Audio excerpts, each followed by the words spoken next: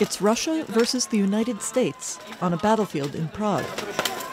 They're fighting in the Battle of the Nations, a competition that mimics medieval hand-to-hand combat.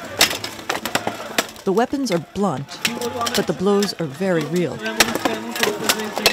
And these fighters say that's why they're here, for a taste of excitement and sometimes blood.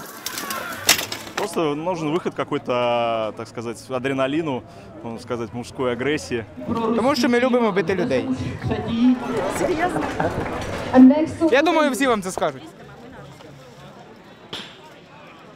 Офисная работа убивает, а тут можно хоть разойтись хорошенько.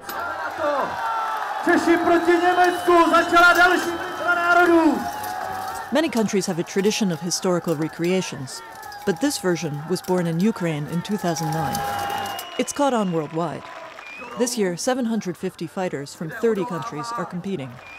Female fighters take part too, though not in this mass battle.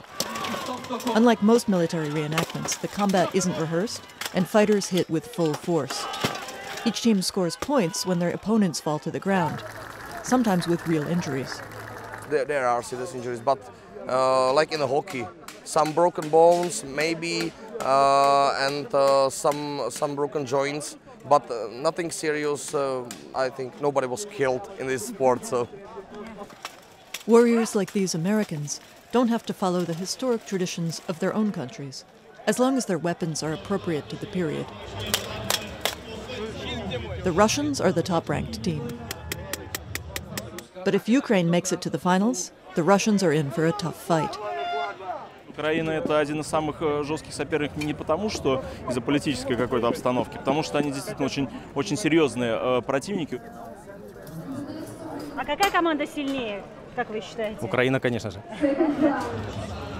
Wherever they're from, the fighters say the battlefield is no place for politics. С командой России вы будете как-то жестче драться? Жесткость будет одинакова для всех команд.